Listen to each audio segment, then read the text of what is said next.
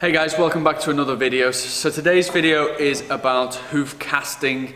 It's a method of strengthening the hoof wall when you're dealing with a compromised hoof. Maybe some hoof wall is broken off, or your horse is continuously losing shoes and you're really losing the ability to nail to that hoof wall.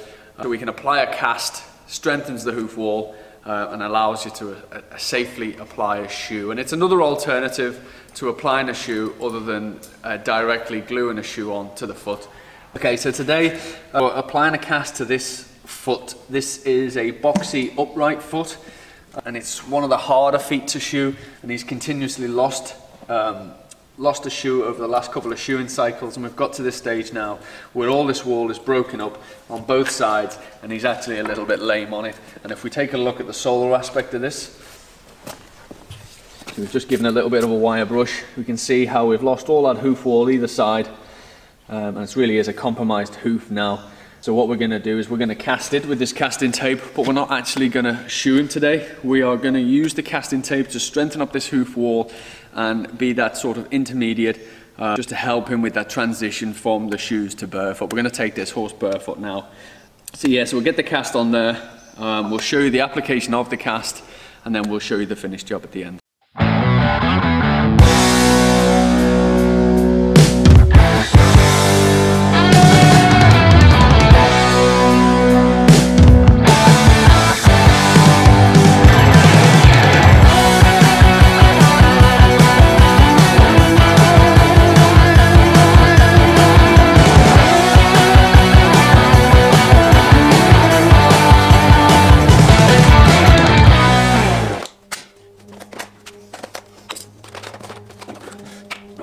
Okay, so in order for us to allow this horse to stay in these hoof casts for an extended period of time, traditionally you would wrap them around the entire hoof capsule in order to make sure the cast stays on. But the problem with that is it really restricts the natural function of the foot, the natural expansion and contraction of that foot under load. And after a week or two, I'd be very concerned that he would go a little bit sore on it. So what we're going to do a slightly different method. This method was shown to us, and full credit goes to Derek Poupard, another farrier, who showed us this method. And it's basically we're going to apply a film of glue all the way around that dorsal hoof wall. We're going to apply our cast. We're going to build it up at the quarters where we want the material.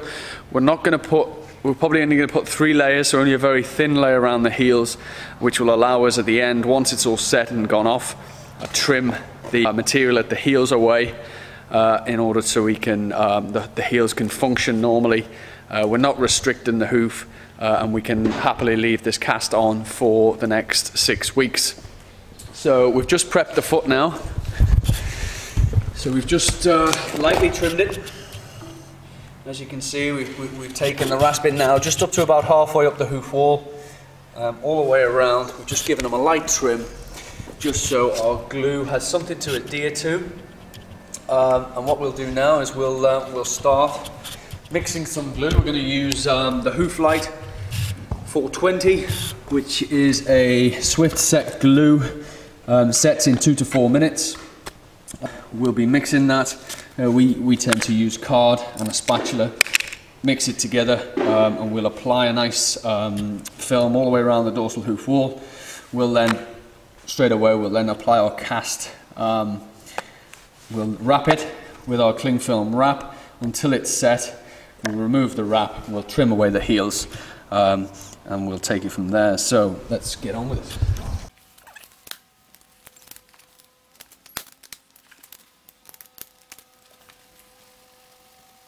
And I like to add a little bit of copper sulfate to my glue, just so I know that any bacteria underneath the glue is going to be treated by the copper sulfate, keeping it nice and clean. Sometimes if you don't use the copper sulfate, you tend to get this black necrotic tissue build-up behind the glue, which is not what you want, especially when you sort of encase that for up to 6 weeks. So just a little bit of copper sulfate will help that out. So that's just starting to go off now. I'll take this.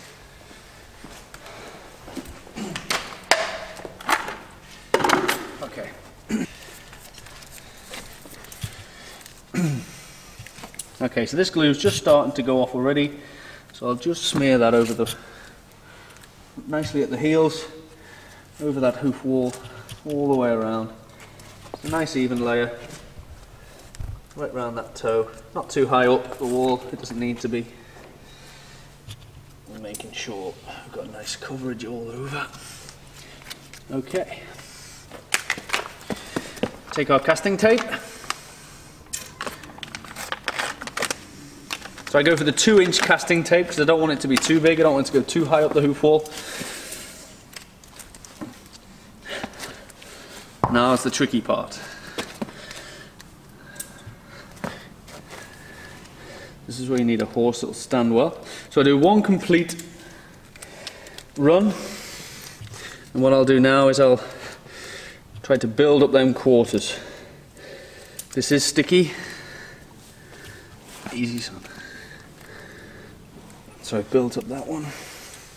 So just overlapping layers.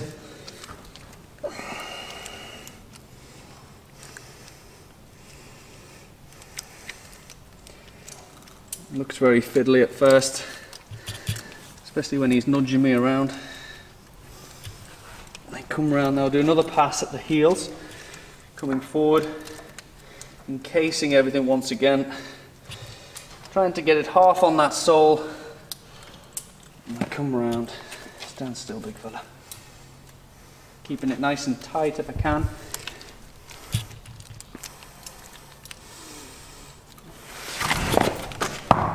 Easy, son. Yeah. Make another pass round, encasing everything in again. Coming round to just finish that roll off. There we go. Okay, so I just made sure nothing was on the coronary band all the way around. Now I'll just apply a sponge and some water. Now this just activates the sort of curing of this material. And then we just apply the shrink wrap.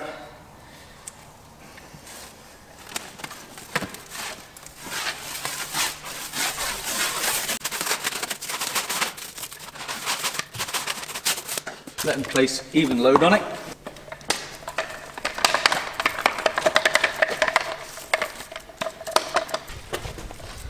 I want that cast to be smooth, so I'm just rubbing it with this film roll.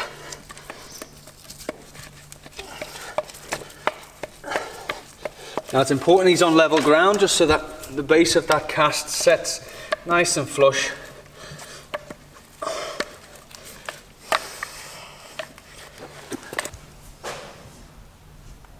Okay, so we've just taken the cling film wrap off, and this has really gone off now. As you can hear, it's very solid. We've got all this excess glue here that I'd like to tidy up. It's got a few lumps and bumps in it, so it's not a perfect wrap. So we can rasp them out in a little while, but the important part of this process is the fact that this is a complete cast at the moment.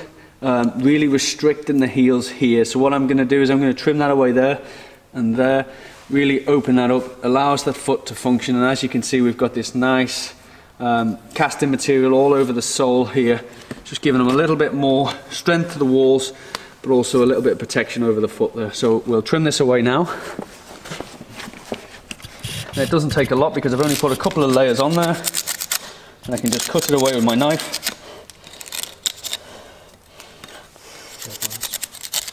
Huh? Would you like a rasp? No. Just being careful I don't pull it and really loosen that bond here.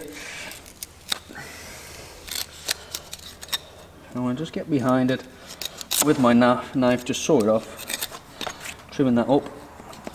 Not fog while I'm here. Same on this side.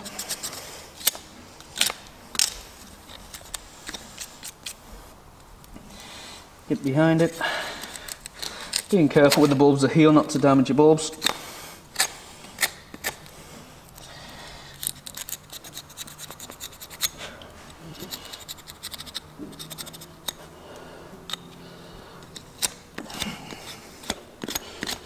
just trim a bit of that frog off.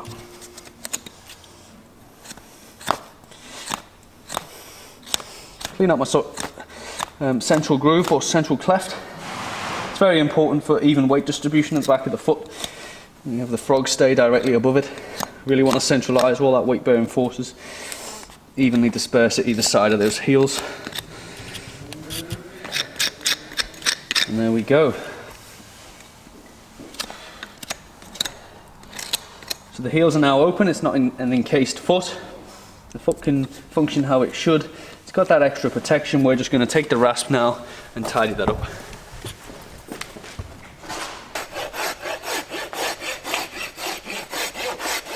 If I just undercut it with the rasp where I want it to end, I can actually get in with my knife.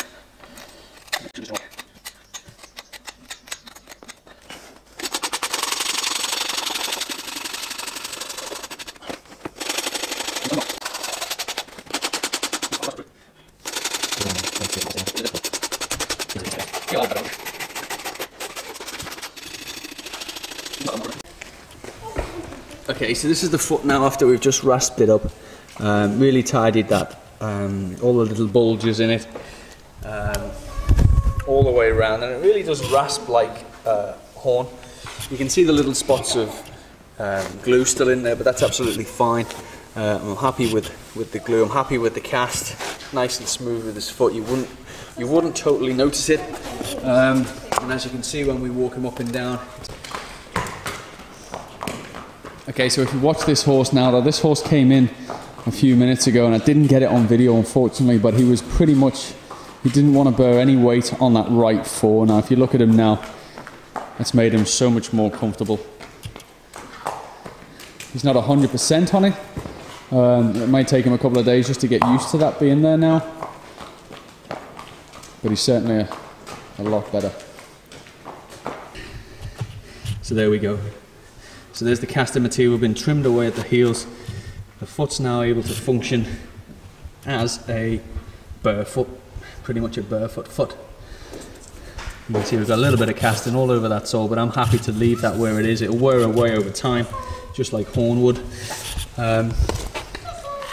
Yeah. Okay, so to finish this off, I'm just going to apply a little bit of super glue. This is a trick I learned from Curtis Burns, watching one of his crack patch videos on the internet.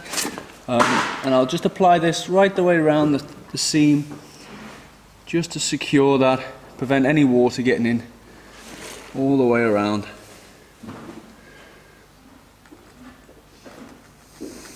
Creating that sort of watertight barrier.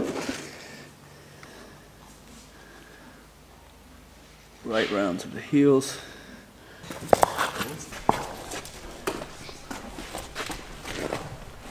And as it's a black foot, we're going to be using the black Kevin Bacon hoof moisturiser. Really just cake that on right up to that coronary band. Really blend them in together. And you'd never notice this horse had a cast on. There we go. If you want just a final look at the shoulder aspect, here. Blend that in and that in. And there we have it.